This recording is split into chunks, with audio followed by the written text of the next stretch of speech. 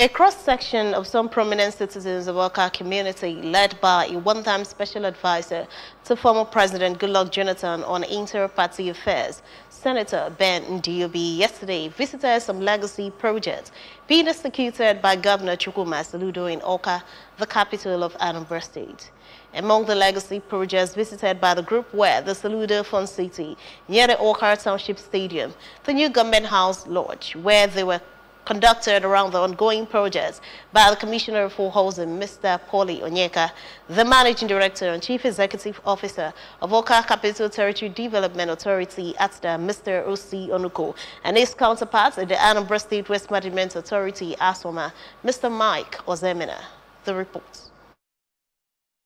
Speaking during the visit, the leader of the delegation, Senator Ndiobi, expressed satisfaction with all the efforts of Governor Soludo in transforming Awka into a livable, green and prosperous capital city, describing Professor Soludo as the only governor that remembered Awka since Anambra State was created in 1991. Senator Ndiobi recalled how he met successive governors in Anambra State on how to make Anambra a befitting capital city, but all to no avail, describing the achievements of Governor Soludo in Anambra State within 2 years as a monumental, but expressed discourse that all the developmental accomplished of the governor are being underreported by the media. Senator Ben Ndiobi, who was accompanied by a former Transition Committee chairman of Awka South local government area, Mr. Leo Nwuba, some community chieftains, including Chief Frederick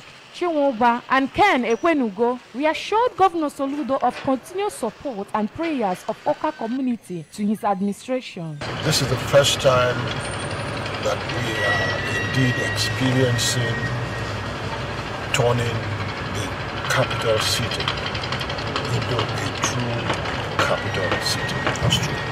The contractor handling the project, Mr. Wo, during the tour at the Solution Fund City, said the civil engineering work on the program will be completed around July and thanked the government for giving them the opportunity to showcase their expertise in the state and Awka community for creating an enabling environment for the project execution. At the new government house and lodge, the Commissioner for Housing, Mr. Paulie Onyeka, expressed the hope that the ongoing project will be completed by the end of this year and described Governor Soludo as a jinx breaker. Mr. Onyeka told the visiting Awka community stakeholders that Governor Soludo has never borrowed any fund since the commencement of all the projects across Anambra State, as he has awarded over 400 kilometers of road and completed already over 250 kilometers, among others, interventions in various sectors of the economy, including health, education, agriculture, among others. But Mr. Governor, being somebody that is known for taking serious challenges, decided to challenge this project, and you can see that he is already defeating the challenge. In a remark, the Managing Director and Chief Executive Officer of Awka Capital Territory Development Authority, Mr. O.C. Onuko, said that what Governor Soludo is doing in Awka are enormous, and used the opportunity to call on the people of Awka to be at the forefront of the wind of transformation of the Soludo administration in Anambra State.